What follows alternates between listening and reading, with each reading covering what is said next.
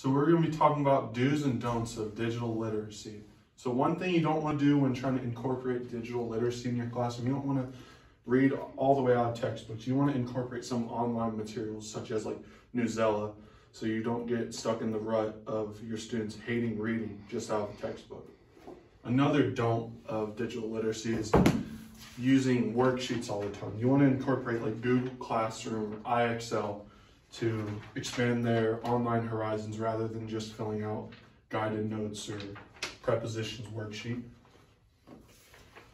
Another do or another don't of digital literacy is giving out really hard tests that do not have anything to do with what you're teaching. So for example, this test has 3 questions. What is Shakespeare's shortest play? Okay. Then it has who designed the Eiffel Tower? Those don't correlate, so those don't really work well together. So instead of doing tests, you want to incorporate like choice boards, something to display skills, or escape rooms. And then another don't of digital literacy you don't want to do is you don't want to give out definitions and have them right from the whiteboard. So you don't want to always using whiteboards to display what you're teaching. You want to use Jamboards, smart boards, something else that takes their mind off of the general rut of school. And then another don't of digital literacy is regular discussions. So yes, discussions can be beneficial in the classroom, but if you incorporate some online aspects, Padlet, even a Canvas discussion maybe, that might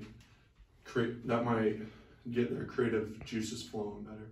And then another don't is always using matching games. So yes, matching games are good for visualizing out what you are doing, but they also are kind of repetitive and they don't display everything what you want. So what you could do to get away from that sometimes is do Kahoot or block it to give them a different way of looking at definitions.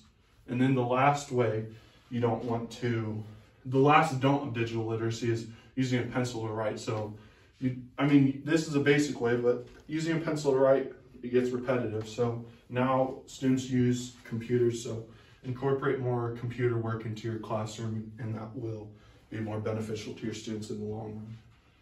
And then, so digital literacy, it refers to an individual's ability to find, evaluate, and communicate information through typing and other media in various digital platforms. So everything I said is a don't.